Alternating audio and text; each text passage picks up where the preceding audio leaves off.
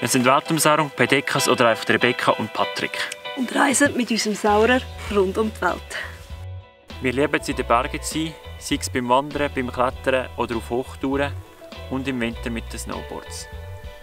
Wenn es ein schönes Bergseil hat, lieben wir drinnen zu schwimmen und natürlich dürfen unsere Bikes nicht fehlen.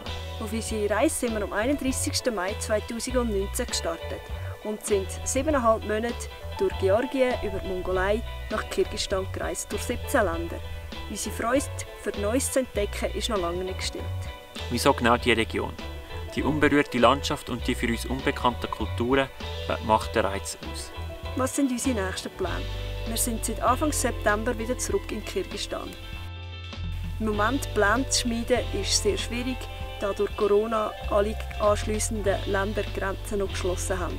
Die eigentlichen Pläne wären mal gewesen, nach Iran, Pakistan, Indien, vielleicht bis nach Australien oder Japan zu reisen. Aber wir werden sehen, was sich ergibt. Die meistgestellte Frage: Wieso ein Saurer?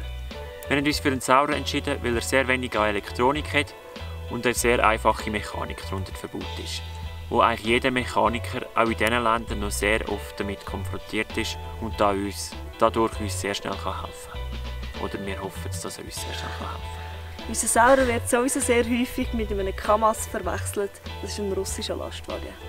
Während der Corona-Zeit haben wir dürfen, die Zeit wieder in der Schweiz zu verbringen und haben dabei ein bisschen gelernt, mit der Kamera unsere Erlebnisse zu filmen. Ob jetzt jede Woche ein Film kommt, wissen wir noch nicht genau, aber wir werden uns Mühe geben und freuen uns über jeden virtuellen Mitreisenden. Falls ihr noch mehr Fragen habt, schreibt es doch gerne unten in die Kommentare.